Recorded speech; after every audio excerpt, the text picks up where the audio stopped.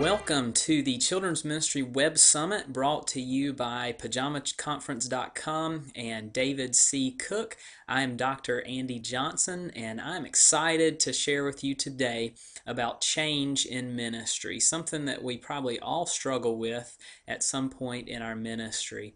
I am a children's pastor. I am a children's pastor at Ingleside Baptist Church in Macon, Georgia.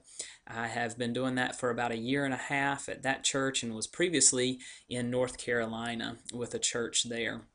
I have a Master of Divinity and a Doctor of Education, so I love studying discipleship. I love studying how people learn and grow. I love studying ministry and ministry leadership as well. Really excited that we get to share some of that today together. I'm a husband. I'm a dad. I've got two little girls, and we are adopting a little boy from Bulgaria, so we have a little boy on the way that's going to join our family soon. Looking forward to that. And I enjoy riding, I enjoy running, so we'll tell you a little bit more about some of my writing later on. I used to be the author of a blog called Free CM Stuff, and all of that content is now at the International Network of Children's Ministry, incm.org, and it's also over at kidology.org. So I didn't waste that site. That content's still out there, and I'll tell you about a new site that I have been excited about as well.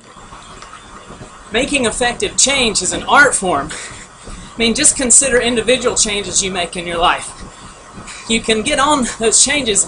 Sometimes you can become your own worst enemy. I mean, take exercise, for example. You get really excited about it, you get going on it, then you lose self-control, you lose discipline, you become your own worst enemy.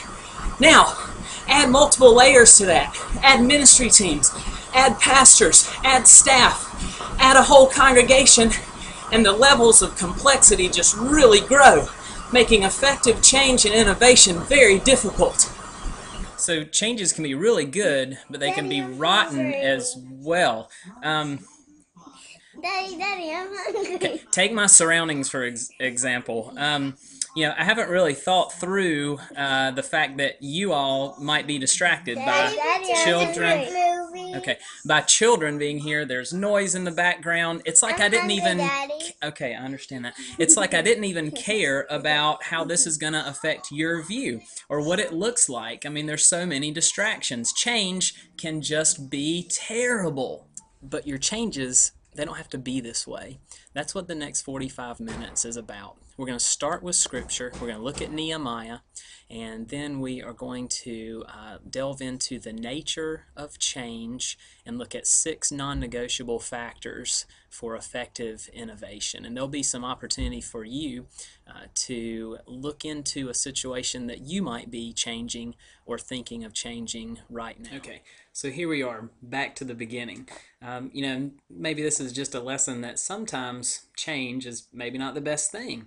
You might go through some processes of thinking through a way something could be different, and you determine, nope, we should have done it the way that we were doing it to begin with.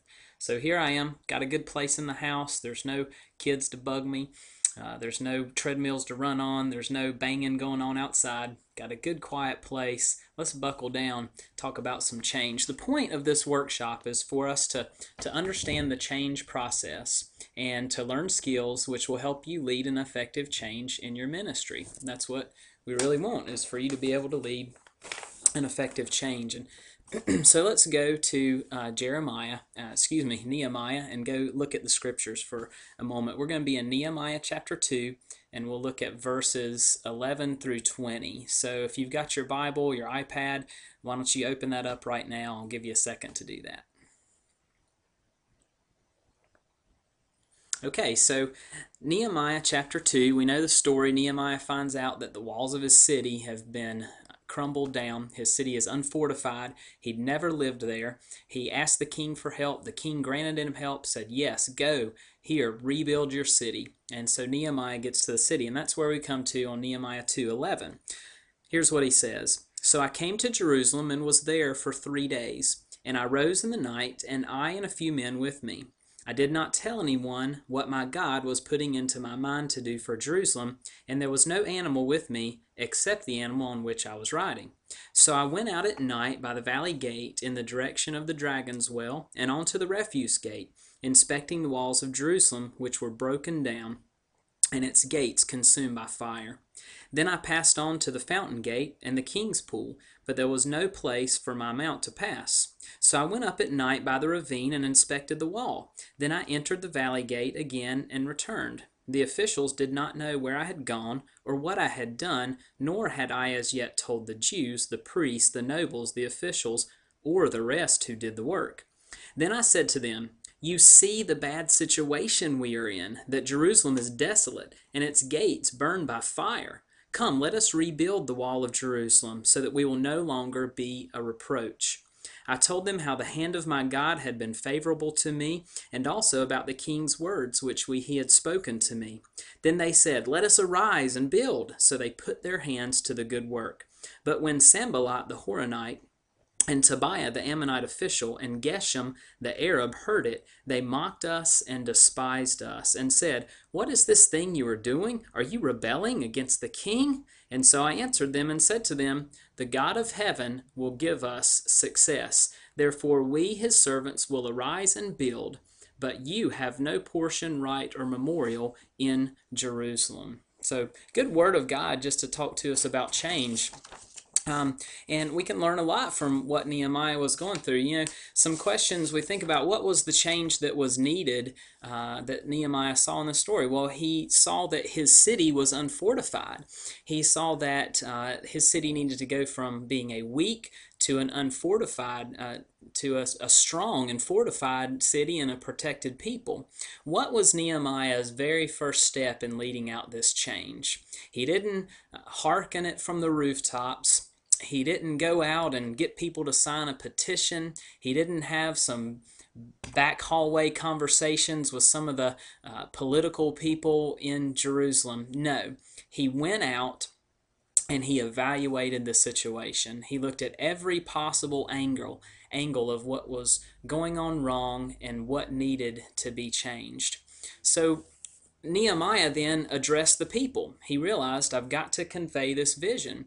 And in verse 17 and 18, we see from him what his strong points were in sharing this vision. He adequately described the need for change. He said that our city has been burned down. He proclaimed a vision for future results. Let us not be a reproach to the other peoples in the land. He tied this vision in personally. You don't want to be a reproach. We want to honor God with this. And he spoke of success of God's leading, spoke of how God had used the king to get him to that point. He expressed the vision. Nehemiah got some resistance. We know throughout the book that Sanballat and Tobiah were his enemies. They at one point said, "Look at that wall. How could a fox jumping on that thing would even tear that wall down?"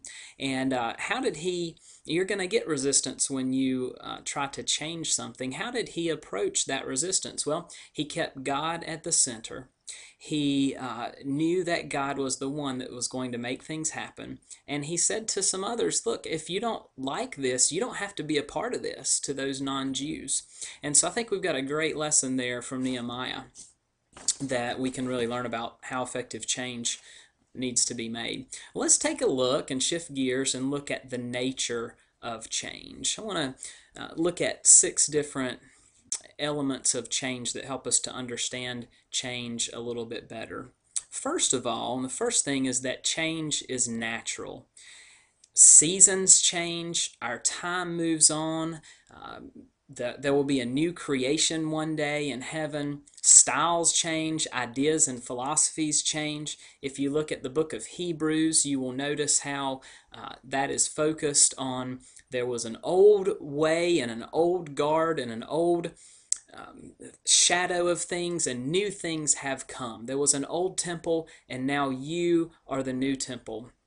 There was an old priest, and now Christ is our priest. There was an old sacrifice, and now Christ is the one sacrifice and mediator between us and God. So change is natural. It happens. The problem comes when people don't want to accept that change is natural, that things have to be done differently sometimes.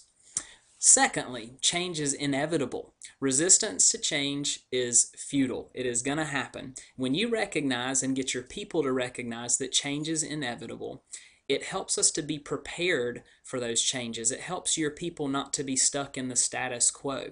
That means you need to watch traditions very carefully. I'm not opposed to a tradition. Tradition is a wonderful thing to have some certain things that you do and people look forward to year after year. But you need to be careful with traditions. Being careful with traditions helps people to see that change is inevitable. We're not going to stick with this for all of eternity. We will have a different color carpet in our kids' ministry floor eventually. Things like that. Another third thing is that change is necessary. And so the quote here would be change or die. Change is necessary. The former U.S. Army Staff Sergeant Eric Schinseld, he said, if you don't like change, you're going to like irrelevance even less. If you don't like change, you're going to like irrelevance even less. If you want to minister within the culture that you're in, within the times that we're in, you have to change some things. Churches that operate in the 1950s mentality are dying. They're not growing. The churches that want to innovate, that want to reach people where they are, that want to be relevant, those are the churches that are growing. And most, I will say most because I want to guard this with theology and ensuring that we don't change a biblical theology, but most practices, most methodologies, most curriculums, most programs, they have a shelf life. Change is necessary. Those things simply will not serve your purposes for a long, long amount of time in most cases. Fourth thing to understand about change is that change is a process. Change is something that needs to be massaged. It's something that needs to be well thought out.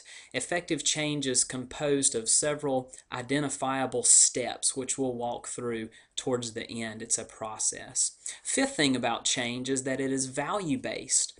All changes are based on, or lack of change, is based on some type of belief system or value system. Nehemiah believed that God called his people to be strong. Nehemiah believed that God was a God of protection, and so he was used by God to go and help fortify that city, Jerusalem. And the sixth and final thing is that change, this is probably the most important thing, is people-oriented. It can be very difficult for many people who are stuck in a rut or are used to a tradition or want to do it a certain way.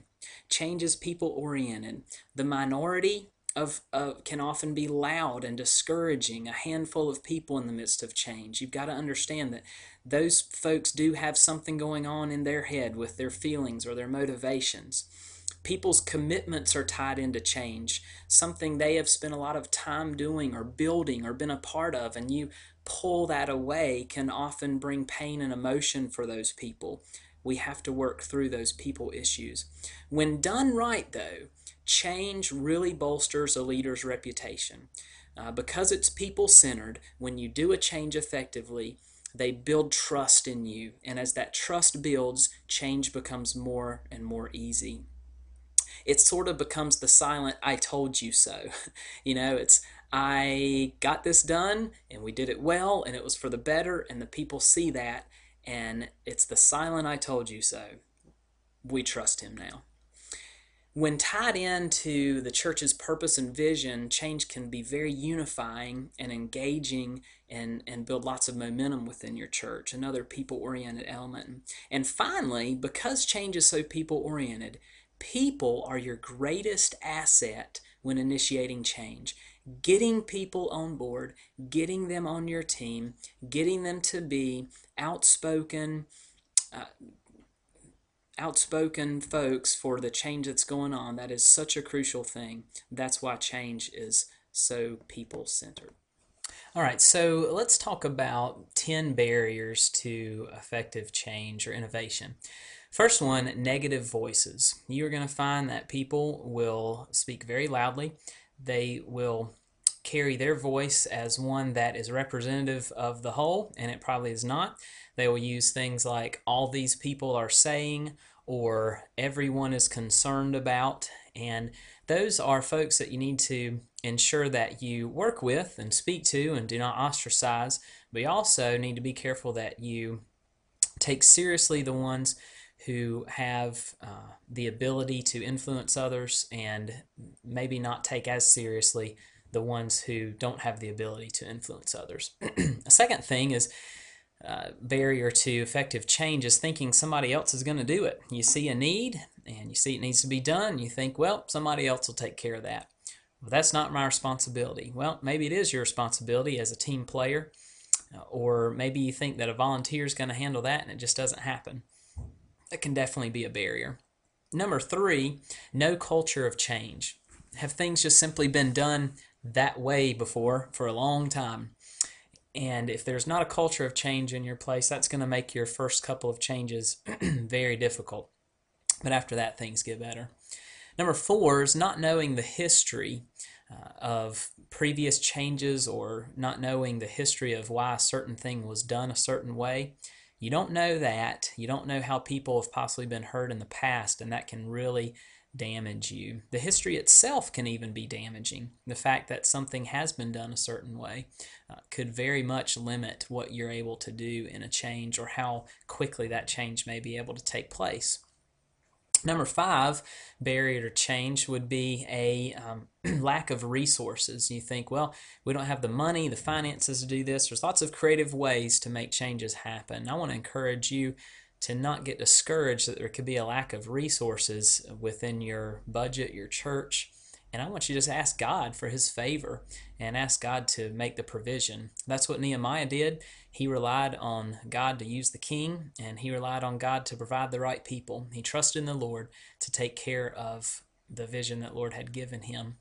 Sixth thing would be forgetting your vision and purpose. If you don't know what your church is all about, you don't have a discipleship process in place, it's going to be really difficult to make changes. Number seven would be a short amount of time, and that would probably be equated to poor planning.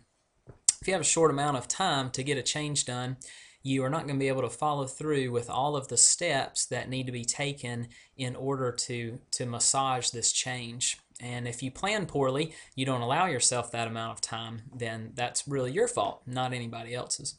An eighth thing would be one-person leadership. If you take the role of a dictator in change instead of building consensus and raising up a team to help you, you're going to find a lot of difficulty, and that's definitely a barrier. Then the ninth thing would be you don't have the relationships. Perhaps you haven't been there long enough, or you haven't invested in people in a sense where they realize that you care for them and you care for the good of the people that you're working with and the good of the ministry. If you don't have those relationships, it's going to be very difficult to make a change. That's why I think that in smaller churches, if you make a change inside your 1 year window, a major change, is going to find a lot of difficulty. In larger churches where you're really getting to know a lot of folks, if you make a major change within about a year and a half, you're probably going to find some difficulty in that as well. Got to build those relationships, and that takes time. The 10th barrier to change I would see is not willing to take a risk. Maybe you see that there's a need for something to be different, and you just think, well, I'm just satisfied with status quo. I'm just satisfied with things just the way they are. I'm just going to let them be that way. And if you're not willing to take a risk, then you're never going to initiate the change process in the first place. So let's take about 1 minute here, and I want you to write out one major thing that needs changing in your ministry. So write that, and I want you to take another step after you've written that. After these 10, thinking through these 10 barriers that I've listed, what are the major barriers to that change happening? One change, what are the major barriers? And we'll come back in just a moment.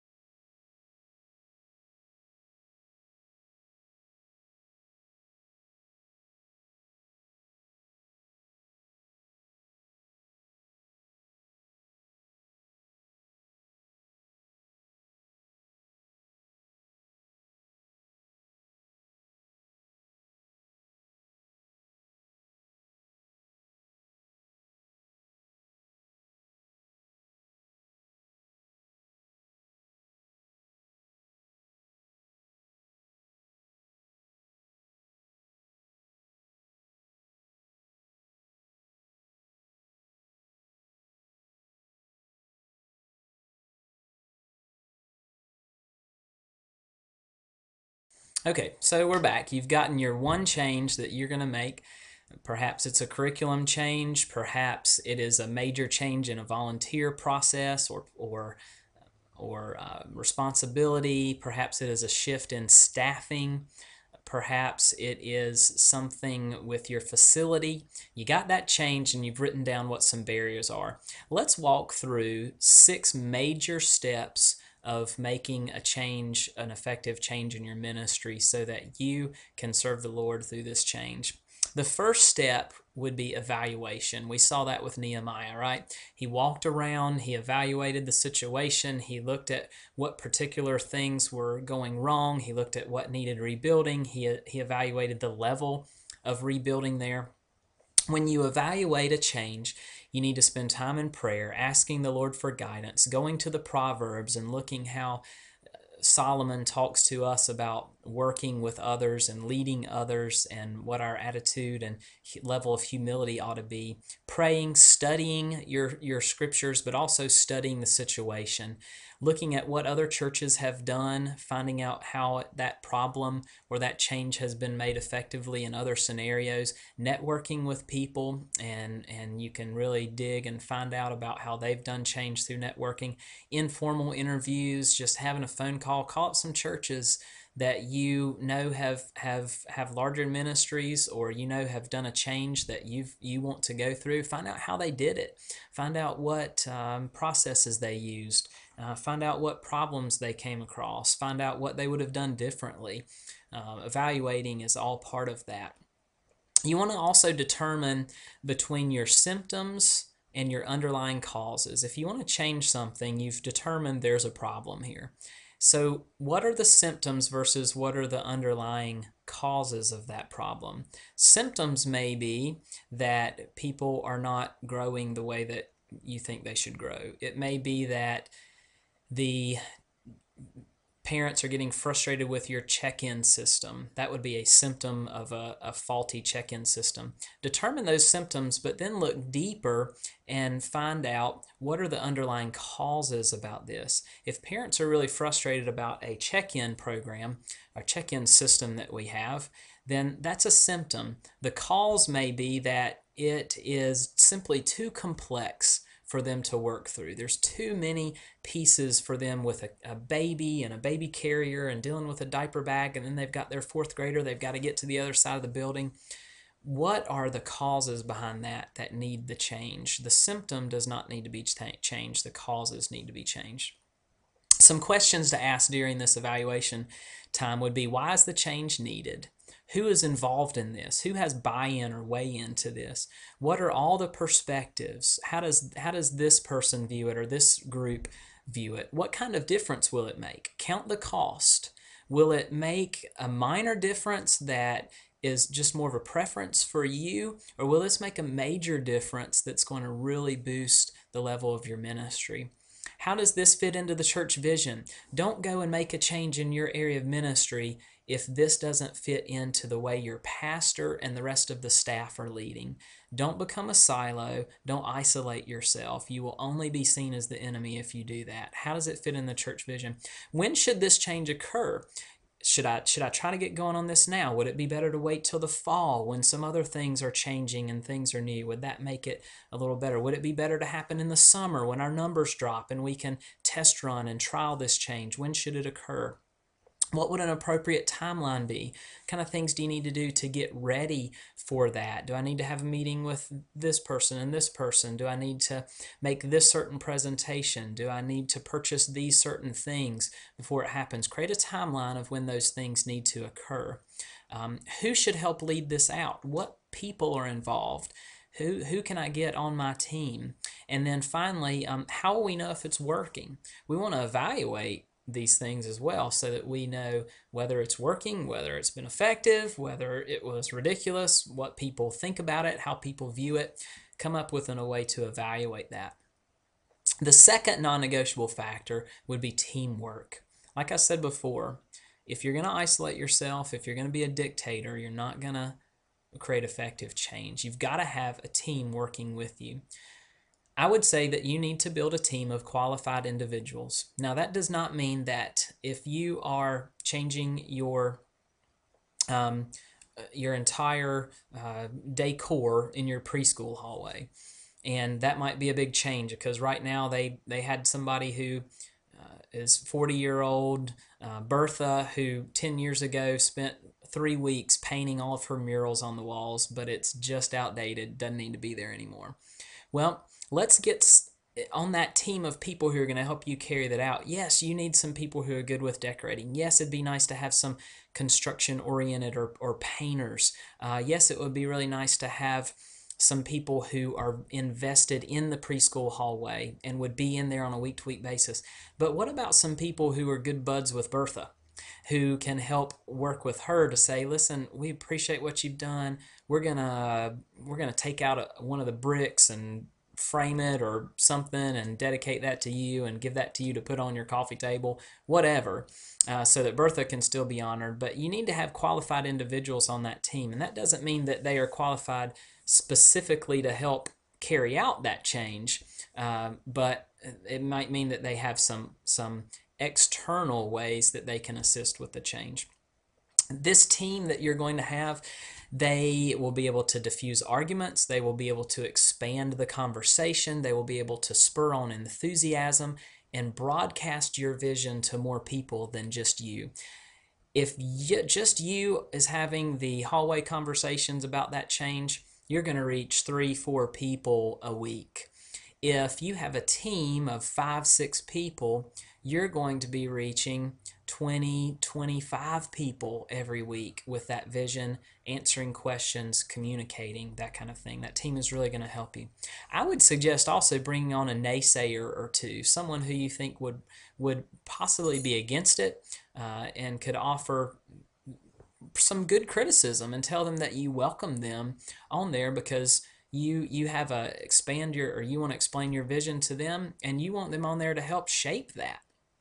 I recall a time when I was at my first church and I attempted to change our volunteer process in terms of background checks. This was a mess. I thought I had my pastor's support. I did have his support, but I didn't have the relationships built, and I got a lot of naysayers. I had a handful of people who really created a big stir and in doing background checks. I'd only been at this church for 6 months when I decided to do this. And there was a bad history behind that. And there were people who felt like they were above that. They shouldn't have had to have that done because they had been serving there for 15, 20, 25 years.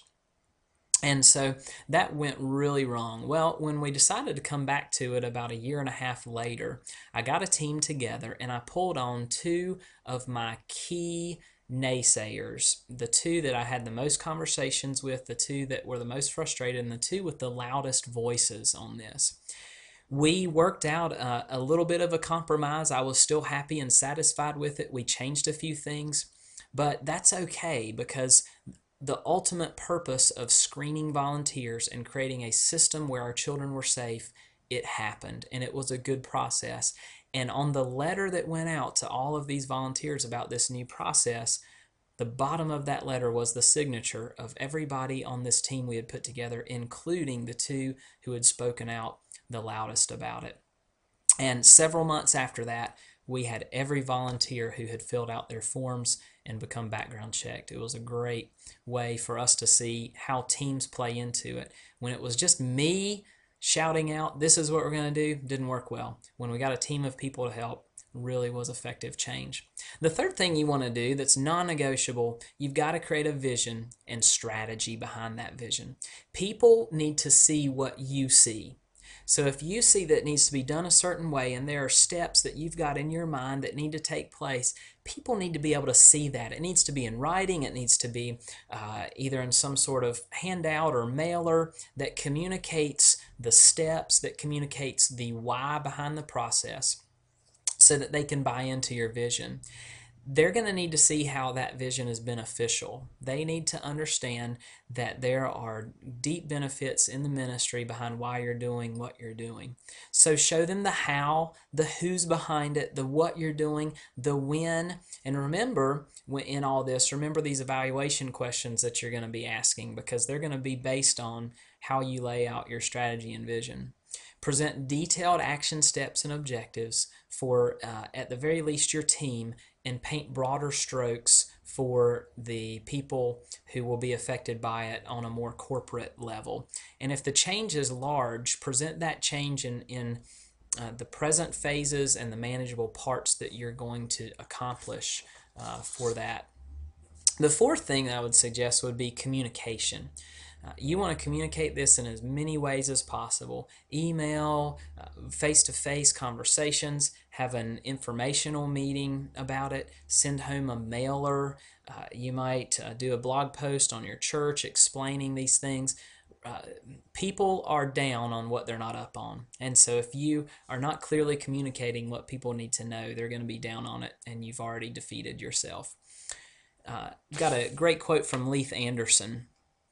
He says, when the decision to change has been made, it should be communicated throughout the organization to those affected by it. This requires frequent, redundant communications.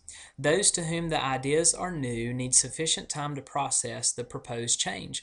Most people need to hear, consider, react, interact, and accept before they buy into the change. It is not only unfair to expect others to agree in an hour to a decision that took a year, but it often results in initial rejection. Acceptance of new ideas takes time. That's from great church leader Leith Anderson, book he wrote called Dying for Change, copyright 1990. So if you're interested in that book, I would highly recommend it. Communicate as much as possible, and I would say along the way, celebrate your small successes. Show how the various steps or phases have been accomplished and the fruit that they have brought. So I would make sure that you celebrate those small successes. Fifth step, I would say, is monitoring. This requires time, intentionality, and purpose. Monitor the steps that you have taken and evaluate them. Formal and informal meetings will need to take place, just having conversation, and having a survey instrument will be extremely helpful. Some sort of evaluation instrument, whether it's a click 1 through 5 type of survey, or a way for people to broadcast by typing the way they sense a change is going. And when things don't go as planned, you need to make sure that you're evaluating that as well and make another change in the midst if need be. And then the sixth and final thing I would say is adapt your culture to change. Once that change has been made, you want to create a new normal. You want to create a new status quo. Make the new way of doing things seem like the old way. Bring people to own the change through encouragement, through celebration of their successes, removing references to the old way, removing terminology to the old way, removing documents that referred, or pictures or logos that referred to the old way. Get those out and usher the new way in, so the new way is really the old way. The new way is the way we've always done it. And then you might be challenged for another change later on. This takes time, but it's naturally becomes the lasting result of this change process being accomplished successfully. People embrace it, they accept it, they see that what you have changed is a good thing, and they accept it as their own. So I'll tell you what, why don't you take another minute right now, and why don't you look at the one thing that you decided you wanted to change, and look at those barriers that you listed on your handout. And now I want you to evaluate what you need to do to overcome those barriers. Let's take a minute to do that.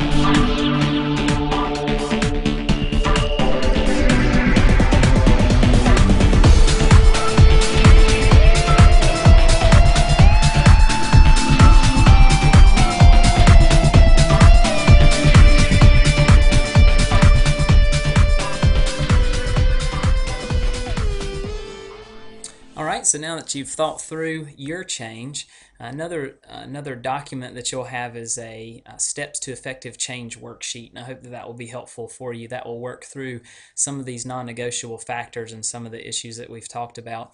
I use that when I'm about to make a change, and I work through that worksheet, and it helps me think through all of these elements. I hope that'll be a blessing to your ministry leadership. As we close out, let me just take note of some closing items, issues. You want to work on alignment. And alignment in a change means that you think through the individuals and then the groups and then the larger whole of who will have to work in the midst of that change. So let's take the parents need a new check-in system issue. Your individuals are going to be your ones who have the ultimate one-on-one buy-in to that process. They're the ones who are greeting the parents each week, or they are the ones who have been the most vocal voices that they don't like the process that you have. Those are the individuals you need to work with. Then you move along to aligning the next group, and that group would be your leaders, your ministry leaders and volunteers who have to help communicate that. And then the whole would be the parents and any other volunteers that maybe are extant, sort of on the outside, that still have some buy-in to that. You want to work through individuals, groups, and then larger corporate groups in terms of aligning that change. Change often goes hand in hand with conflict. Just get ready. There will be the naysayers. There will be people who don't want to do what you're doing. They don't like the way that you're doing it. There's going to be conflict, and so be prepared for that. Read up a little bit on how to handle conflict, how to work with people. I'd recommend a great book called The Peacemaker, and it's by a guy named Ken Sande. That really helps a lot with conflict. And change via outrage is another thing to consider. Sometimes we need to change things just because it's got to happen, and it's got to happen fast. It could be a theological change. It could be that you have seen a sweep of philosophy or theological idea that is running through your ministry or in your teaching, and it could be a hurtful thing, and that's got to happen quickly. You might have a safety problem, and you've realized that a gap has come, or something has been broken in the safety procedures, and you've got to change that quickly, and it's just got to happen because you're outraged about it. Not that you're angry, but that it's just a shock. It just shouldn't be happening that way. So think through that. Sometimes you don't have a year to plan through a change, but you can still work through some of these steps in the matter of a day or two. Some of these things have to be changed very quickly. I would definitely always have the pastor and appropriate decision makers on your side. The pastor especially, you want him to be a voice of support for you, and you want him to be as much in the communication loop as you are. And then there also might be a process of decision making at your church, whether it's a deacon board, whether it's a group of elders, overseers, whether it's a ministry team that you work with. And I would always ensure that those people are on your side so that they can be a good voice for you. And then the final thing, you need to expect some difficulties and setbacks. And in fact, as you're planning and calendaring through your change, I would most definitely build in some buffer and margin, because there's going to be some setbacks. There's going to be things that aren't going to happen on your timing. There's going to be some challenges and difficulties, and you will be well served if you will prepare for those things. And so that wraps up change. I have enjoyed being with you today. I want to point you to my new website. It is called Becoming Saturated. The website address is becomingsaturated.com. And I have been really convicted of the Lord after I started doing my free CM Stuff website that I needed to really celebrate the supremacy of Christ in my life, in my ministry. You know, Colossians 1:18, it says that He Himself might come to have supremacy in everything. Jesus desires to be first place in everything. And so Becoming Saturated is an effort for me to further the dialogue about the supremacy of Christ. Christ being supreme in our life, in our walk as disciples, Christ being supreme in our families, in our marriages, in our relationships with our children, Christ being supreme in our ministry. And then I also have a deep passion to see how that Colossians 1:18 mentality, Christ being supreme, how that connects with the idea of Psalm 78 and building a legacy. If we're building a legacy and this whole talk of family ministry is really bubbling up right now, we need to build a legacy that is focused on the centrality of Jesus Christ. And so I hope that I can present some thoughtful, some theological, some practical articles on becoming saturated that will help benefit your ministry. I'd love for you to check it out and spread the word on that if you could. I've enjoyed being with you. You can purchase this video at the Children's Ministry Web Summit website, and keep it for future or pass it along to other leaders that you find. And you can also do that with all the other great videos that you're seeing during this conference. So I hope you have a blessed ministry, and I hope your changes go